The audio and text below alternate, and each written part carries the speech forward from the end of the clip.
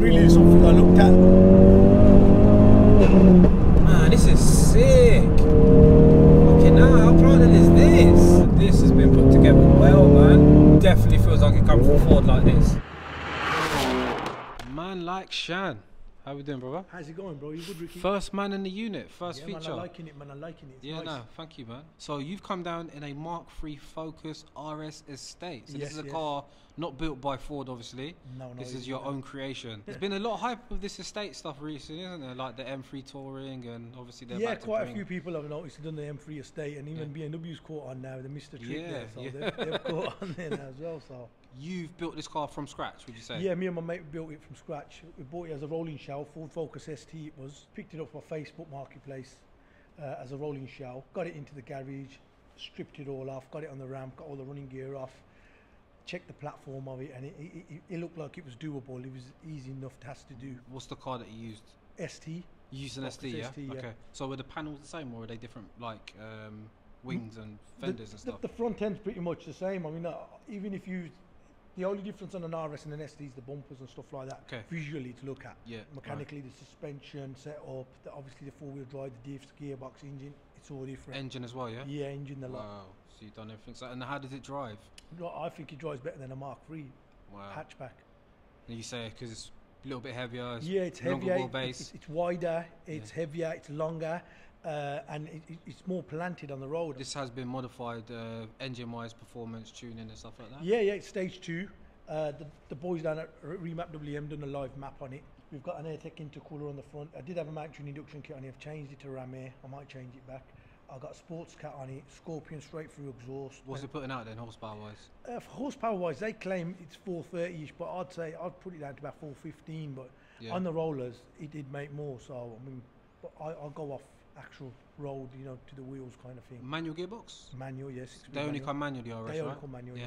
Yeah, guys, if you look at the finish on this, I don't know if the camera's picking it up, but it's flawless. Like, every last detail's been done. I did have forged wheels on it originally, and I thought, because I built this based on a concept picture I had of a concept car, so I wanted to keep it original as possible, something that Ford would build, because SS Tuning, they've done a few, a company over in Ukraine, and that's the fellas I bought the rear bumper and the rear spoiler off. I wanted to keep mine close to factory looking as possible. That's why I've stuck with the colour as well. I've left it. I was going to change it to nitrous blue. And Was it a big job, like time-wise? Time-wise, we weren't so big. I mean, like I say, we started from the front, engine, mechanics, all the wiring looms, worked our way backwards. The hardest part was the fabrication work for the back suspension, the way the suspension sits, because on an estate, the shocks are mounted on the outside, on a hatch they're mounted on the inside. You were saying, and luckily, I mean, I know Andy at ASG, the Ford Centre, and he's broke a few of these. He had loads of bits and bobs. Focus City as well, that's another breakers that we used to get various bits and bobs off them, and it all come together lovely. And you're saying, what, about 5 months did it take to do? Yeah, 5 months. Started end of March, and we weren't on it every single day, but we did spend like 3-4 days a week on it. My mate just locks himself in the unit, Terry, and just cracks on with it. He loves all Terry, that. Yeah. You've done everything, literally, like the doors you say, and you've got the, what are these, the protectors? Door edge protectors, yeah. So these just eject out sort of thing? Yeah, they eject out when you pull the door open. When you close it, they go in themselves. Sick. And then you've got the shell back you're saying as well from the RS? The shell back seats. Had the steering wheel done in Alcantara. Wow. Same with the gear knob and gator with the stitching. I've updated the back end. I've put the 3.5 back end on it. Yeah. The later lights, tailgate. So I changed it up so it looks more modern. Fits in better as well with all the RS and that. All right, Shan, should we jump out, take it for a spin? Of course, yeah. Yeah, let's do it, man.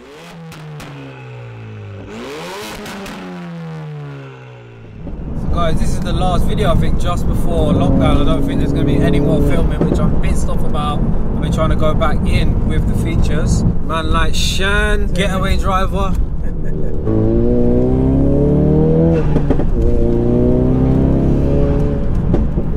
Suspension's nice, isn't it? Lovely, yeah. Yeah, comfortable. And obviously it's based on a Focus ST, so that's a good car in general anyway, isn't it?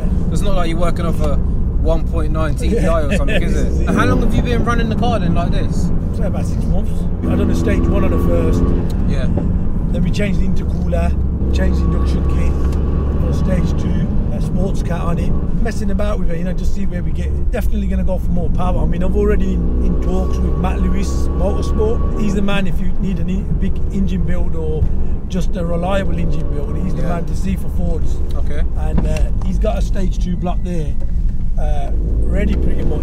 Go with this 2-litre block rather. Yeah. Because they're a better block, stronger block than the 2.3. Right. So the ST engine or? ST 2-litre petrol engine, yeah, the block. Reliability wise, you sorted all the teething problems basically, yeah? Yeah, I mean, as of now, it's kind of cool. Like, yeah, there weren't really any teething problems. It was just like the right spacers to get the wheels sitting right flush with the arches. I bought 3 different sets of spacers. I went through different sets of springs to get it to sit right, how I want it, just how I imagined it and how I pictured it in my head.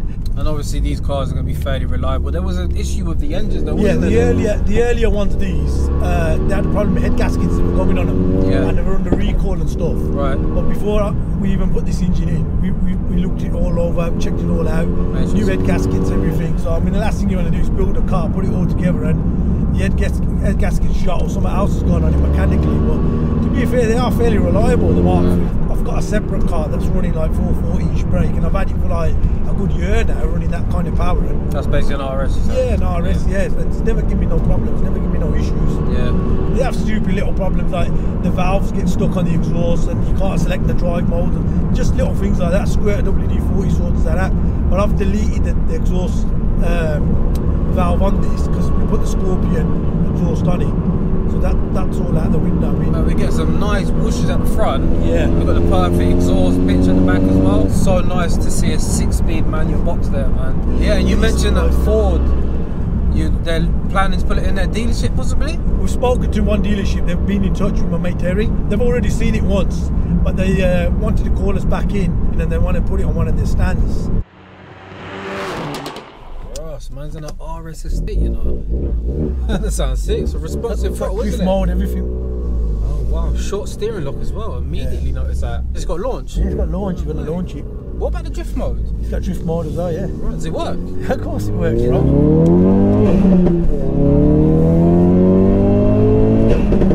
That sounds sick. Get it? It's got a short shift, doesn't it? Yeah, and it's got a shift light as well on these. So if you go right through the rev range, you'll see RS flash up on the dash. Wow, man, look at how nice it handles. It feels very responsive, the throttle. Yeah. There's always, I thought they used to feel a little bit lazy, innit? Obviously, it's standard. That's the tune waking up, obviously. Yeah, this is it. Standard one of these. It's rubbish, you know, out the box. They've got a lot of potential, these cars, but obviously when they come from the factory, they just need waking up, if you know what I mean. No, 100%. And you know what? This feels like it's wearing like aftermarket suspension. Yeah. That front response probably does feel like it handles better, doesn't it, than the hatchback?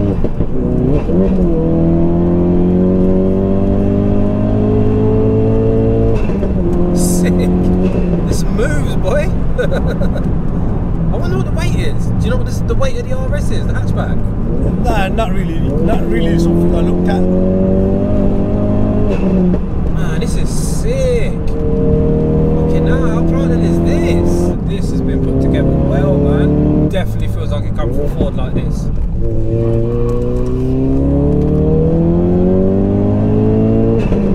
Revs up, boy.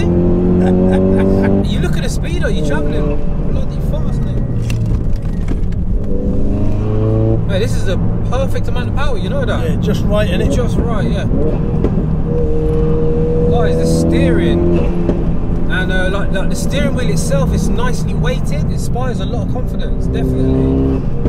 So this is obviously an expensive job because you've had to get another RS. Yeah, we got a Cat B one, and a lot of the bits we used the drivetrain off it really, and everything else was smashed to crap, and some of the loom was cut as well. So we had to buy a load of stuff as well, and you know, it's just one of them things where we ain't done it before. You live and learn, don't you? So usually I'd spin it round and go back, but I just want to continue driving. Tiniest bit of torque steer, tiniest bit, and you go flat.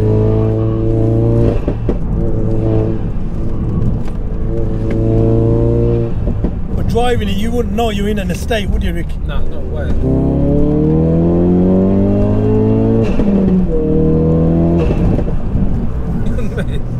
That's some fucking Need for Speed sounds coming out the front. Considering it's a greasy road, this could definitely do with a bit more power, couldn't it? As in, yeah, this is what I'm saying. Not that it feels slow, but it feels like it could manage. Yeah, it can do. Power. It's capable. It's definitely capable of more. This car don't feel like it's on its limit or anything. It's swallowing this power up. So you say next you plan to build the engine and maybe bigger turbo? Yeah, like I say, I mean, we've already spoke to Matt Lewis. He's got blocks there ready to go in. So it's just how much really power I want to go up to. I'll be happy with about 600 brake out of it, but fucking hell, mate, that's a lot of horsepower, mate. You need to do that. It's a company's already achieved that on a Mark III. You've done a very, very good job, man. Probably it's been a while since I've like reviewed cars and that, but let me tell you that I am over the moon with how this thing drives. You know that, mate. It's seriously special. This is definitely like, it feels like a complete car. Yeah, it's something that Ford really should have built something like this, really and truly. 100%. You're the only one that owns this car. Yeah, well, in this country, yeah. I mean, like I say, in Ukraine they've done a couple over there, but as far as I know, over here it's the only one. The clutch, yeah.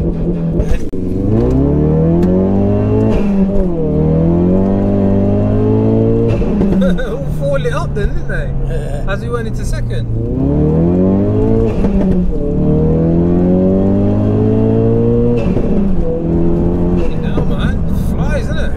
Rev matching, look. Clutch is perfect, accelerator's nice.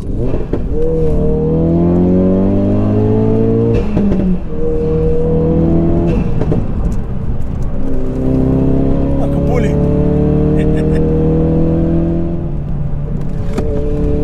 Front end's beautiful. Put some sports cars to shame, I tell ya. Definitely, man.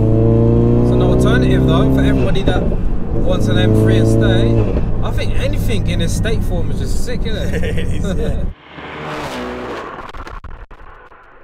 So Shan, I think I'm going to end the video there, man. Any companies you want to shout out, say thanks to, or you want to plug your social media, or people can find you? Remap WM done the mapping, and Matt Lewis Motorsport, he'll be doing the build on the new engine.